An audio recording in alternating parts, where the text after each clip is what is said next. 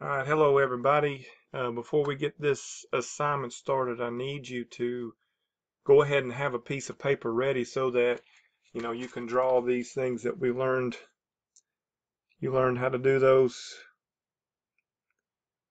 in the video that I put on there for you. You'll need to have those to jot down that information. So have that ready. To draw your supply and demand curves. It's always good to see it and actually do it. It helps me a lot, and I know it'll help you. So I'm going to do a couple of these with you. The first example here that we're going to be looking at is the market will be potato chips. So we're looking at potato chips as the market. The scenario that happens is the price of potatoes, the price of the potato itself drops 25% in the market. So what is that going to do to our supply and demand?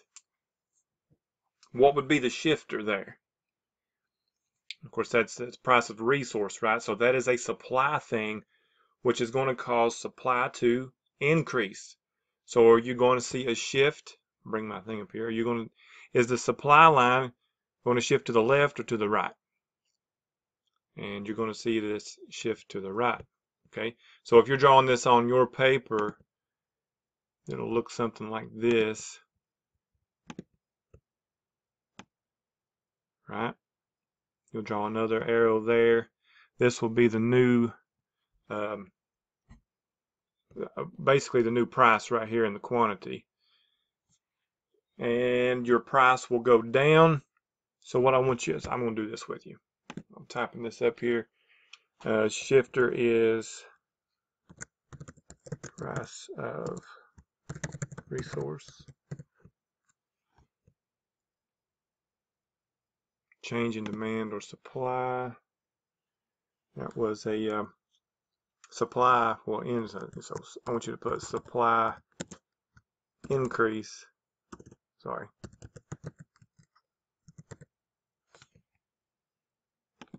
And the price will go down. I just want you to put down. And you can see the quantity here will go up. Not too bad confusing. Okay, so there's your first scenario. And again, you can rewind this video and do so. I'll do the first couple ones with you here, and then I'll turn you loose and just give you the scenario. So the next market that we have is frozen waffles. Frozen waffles. That's the market. So the scenario, the price of syrup rises drastically.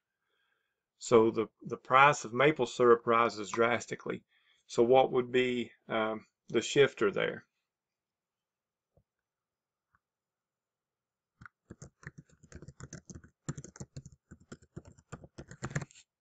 Price of complement, right?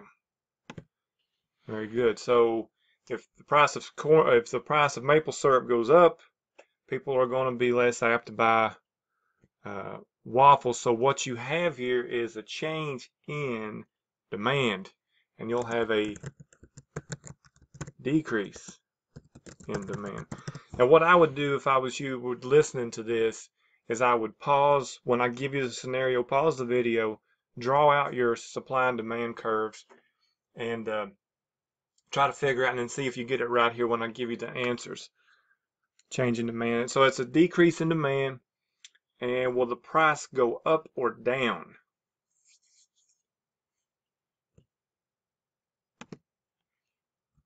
So if the price of the complement goes up, the demand is going to go to the left, and the price will have to drop, right? So you're going down, and quantity will also be down.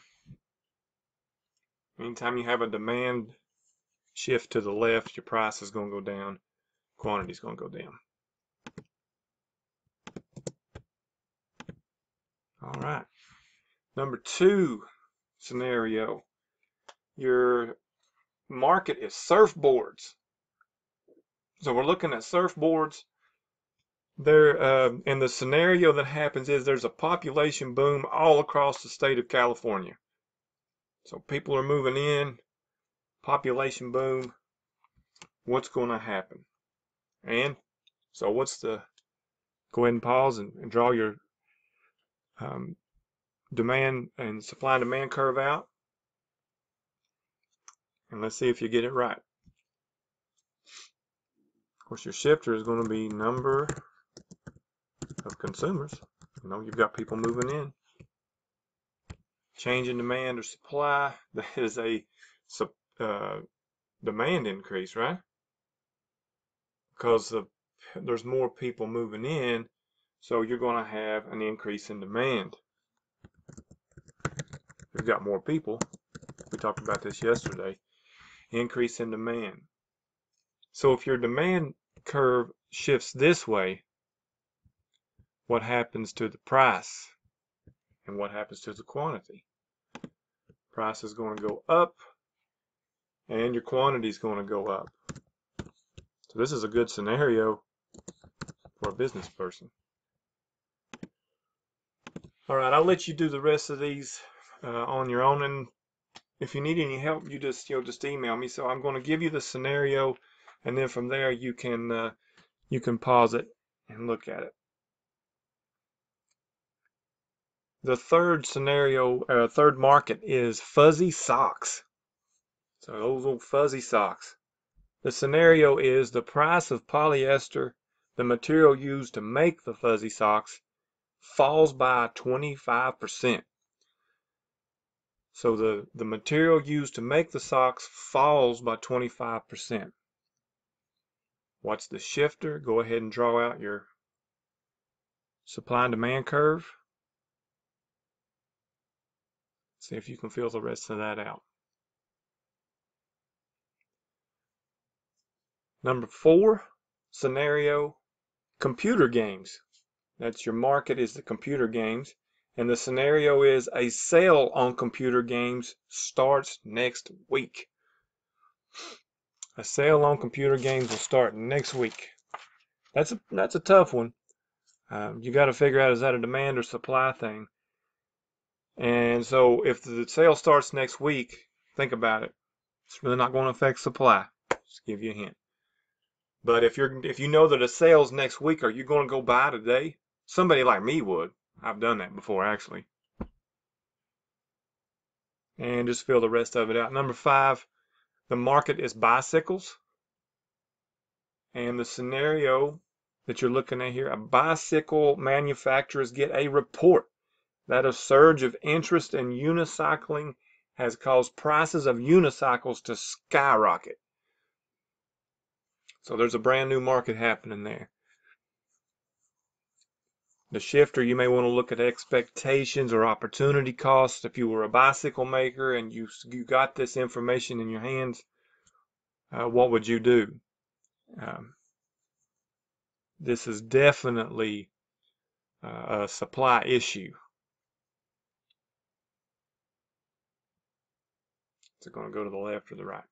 Number 6, I want you to draw there, and I want you to put the different prices, the equilibrium prices, just like they showed you in the video. And your the market is SUVs.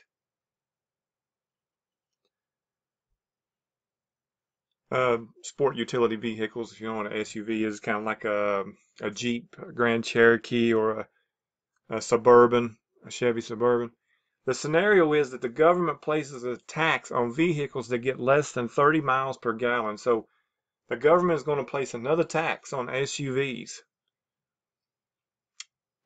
Go ahead and draw your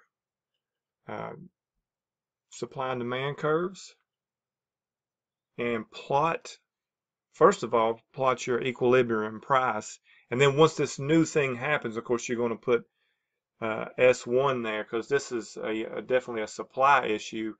If you learn that the government is going to place new taxes on Suburbans or vehicles like that, you're probably not going to supply as many, so that's going to shift to this side. Quantity go down, price will go up.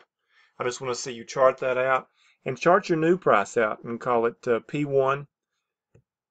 and your equilibrium price is P1 or PE, I'm sorry, PE, price equilibrium. Chart those out for me. If you have any questions, all you need to do is email me or remind me.